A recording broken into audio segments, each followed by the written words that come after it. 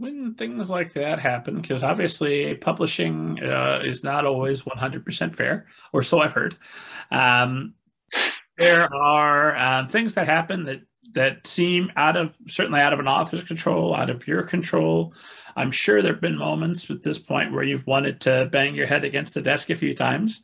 Oh my gosh, yes. Yeah. Navigate all of that and keep on an even keel and keep positive and assured that in the long run you're going to continue to win.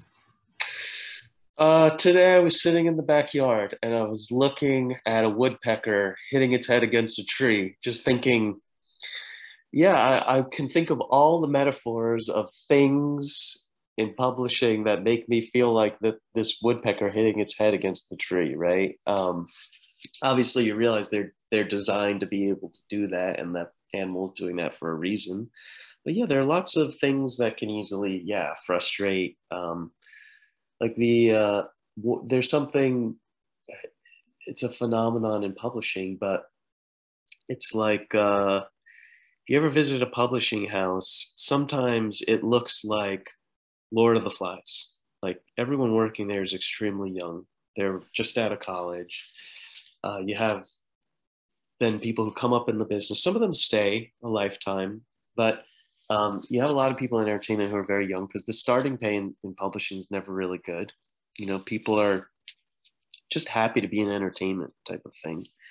And some of these, what really frustrates me is a lot of these people, they grow up, they learn a lot at the company, they become extremely good at what they do. Like they might be fantastic, a fantastic publicist or a fantastic marketer. And then the publisher decides, well, you're too expensive to keep here, you know, or we're not going to give you the promotion or the raise you think you deserve. And those people, they get frustrated and they move on and they leave the publishing house. They either go to different publishers or they go into different industries, you know, or adjacent industries. And then suddenly there's a new publicist and they're like right out of college.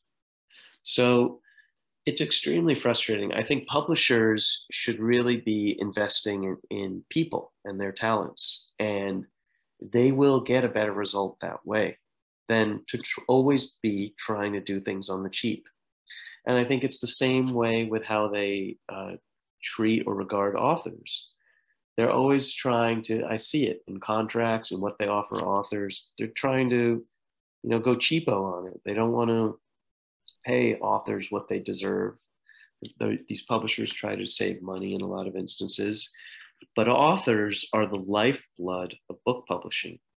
And therefore, if the lives of authors are good, their creative output is going to be good. And then everything else people experience in publishing, whether it be an agent or a publisher or what, will be much better. So that's the only thing that always baffled me and frustrates me to have to see. But you can't just kind of suddenly change that. You kind of just got to cling to the blade of grass that you've got. With that being the case, as we record this, there have just been some very high-profile publishing exits from editors who blew up on Twitter. Good for you. If you're going to quit, let us all know what's going on. So hopefully we can at least address the program. When that happens, I'm assuming you still know about the imprint. You still know what types of books they need, what more or less to expect. But you've lost a contact, right? That you've been Oh, cultivating.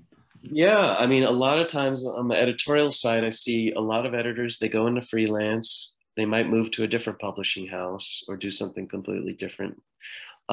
There's also book publishing is very maternity friendly because it's mostly women who work in book publishing. So a lot of women, they'll have a baby and then it's like they're chemically rewired and they just want to then be at home and take care of the baby. And I get it.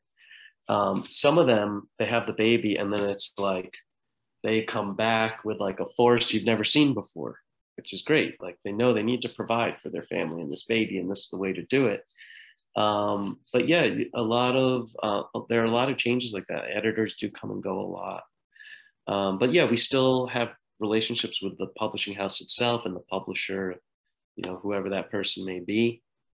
And we get to know or may already know, like that the editor coming up into that business to take over the handling of that author within the publishing company.